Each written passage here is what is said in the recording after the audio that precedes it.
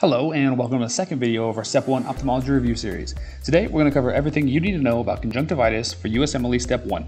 And as always, there's going to be a PDF as well as Anki cards in the description to help you study. So let's get into it. We're going to break this video up into 4 sections. 1. What is the conjunctiva? 2. The 3 major types of conjunctivitis. 3. Neonatal conjunctivitis. And 4. The miscellaneous conjunctival correlations. So firstly, what is conjunctivitis? Well, if you break up the word, you get conjunctiva and itis, with itis referring to inflammation and conjunctiva referring to the actual conjunctiva. So what is the conjunctiva? Well, I'm glad you asked. The conjunctiva is a clear, thin membrane that covers the front surface of your eye and the inner surface of your eyelids, and its main function is to provide protection and lubrication of the eye. So if you have the eye here and the eyelid here, and then here would be the conjunctiva as it wraps around to the back. And here's a better picture. Here's the front part of the conjunctiva, and you can see it wraps around to the back.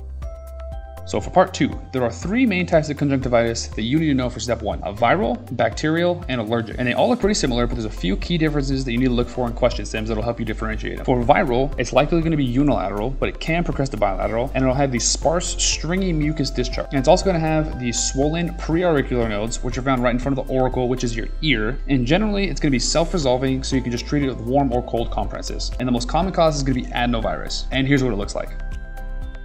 For bacterial, it's also unilateral and it can also progress to bilateral, but the discharge is much more purulent, pus-like, and gross. So it's gonna be thick and greenish yellow, and you treat it with antibiotics like erythro and azithromycin, and the most common causes are strep pneumo and H influenza. And here's what it's gonna look like.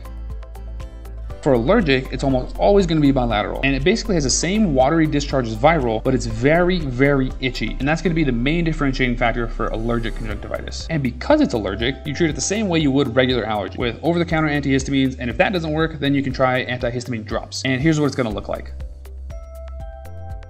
The next thing we need to talk about is neonatal conjunctivitis, also called ophthalmia neonatorum. And again, there's going to be 3 main types that you need to know. 1 is going to be chemical, and this is caused by irritation from the silver nitrate prophylactic ointment that they give babies. And you're generally going to see this within the first 2 days of delivery, and you treat it with aggressive lubrication. The next is going to be gonorrheal conjunctivitis, and this is caused by Neisseria gonorrhea, and you'll generally see it from 2 to 5 days after delivery, and you treat it with topical erythromycin. The third type you're going to see is chlamydial conjunctivitis, and this is caused by Chlamydia trachomonas, and you usually see it 5 to 14 days after delivery, and you're going to treat it with an oral macrolide. One other organism that can cause neonatal conjunctivitis is herpes simplex virus, and this can occur anywhere from 1 to 6 weeks after birth, but honestly it's not very commonly tested, so I'm not going to include it in the chart, but it is in first aid, so I had to include it. And finally, number 4, miscellaneous causes of conjunctivitis. So other ways you're going to see conjunctivitis are going to be measles virus, Coxsackie virus, Kawasaki disease, and also you're going to see it with HSV1, so herpes simplex virus 1. It's going to cause a caroconjunctivitis, which if it comes up, it's going to look like this. And one other small detail is that in some question stems, you're going to see a description of conjunctival pallor. And what they're trying to tell you is to think about anemia, because the conjunctiva has blood vessels. So if you have less blood, you're going to have less blood flowing through them. So therefore, you're going to have less color. Okay, that's going to be it for conjunctivitis. Again, a PDF of all this info as well as Anki cards are going to be in the description to help you study. See you next time.